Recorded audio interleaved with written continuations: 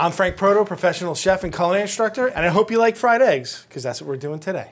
I'm gonna show you how to make a perfect fried egg.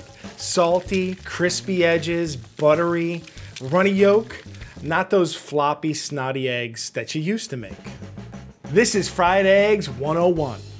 In my world, a fried egg is an egg cooked in fat, but it also has to have brown, crispy edges. The secret to the best fried eggs is knowing how to control your temperature and using lots of butter. Simple. First thing I want to do is get everything I need laid out. I don't want to be running around the kitchen because fried eggs don't take that long. And if I have to run to get a spatula, it's going to get overcooked or burnt. Time to fry. When I make fried eggs, I use a nonstick pan. You can use stainless steel, you can use carbon steel, but for the most part, this is more foolproof and you're gonna get a better result every time. I put my pan on medium-high heat. First thing I'm gonna do is add just a little bit of butter to kind of grease my pan up. And before I put the eggs in, just wanna make sure that I coat the bottom of my pan with butter. We're gonna put more butter in later just to baste the egg, but for now, just gonna start it out in a little bit of butter. I'm gonna wait for the butter to sizzle a little. Listen. Right? Most people don't understand that you're using all of your senses in the kitchen. Sometimes you need to listen. Hear my butter starting to snap, crackle, and pop. I'm gonna crack on the counter before I put my egg in. If I crack on the side of the pan, sometimes you get little fragments of shell. If you get shell in your eggs, you wanna use the shell to get it out. So shell attracts shell.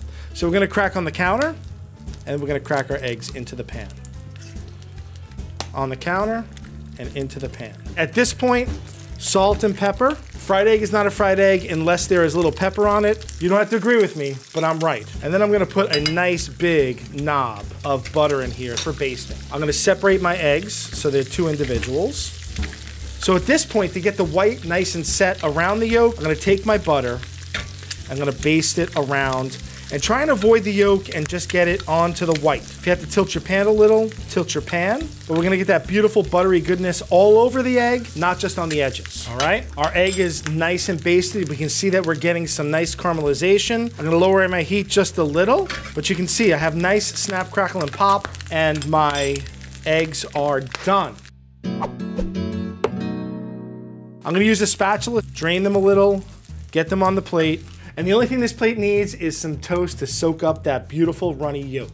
Here are my beautiful fried eggs. Only one thing left to do is to taste. What do you do with the toast? You jam it right into the yolk and you dip it. You gotta take a bite. Butter makes all the difference here, right? I'm just gonna taste a little piece of the egg. The yolk is perfectly runny. The bottom whites are super crispy and we got those beautiful crispy edges. They're buttery, salty, perfect. This is a wonderful fried egg. Fried eggs don't need to be difficult. Set yourself up right, choose the right ingredients, and in a matter of minutes, you're gonna have that perfectly salty, runny yolk, crispy edge fried egg that everybody wants.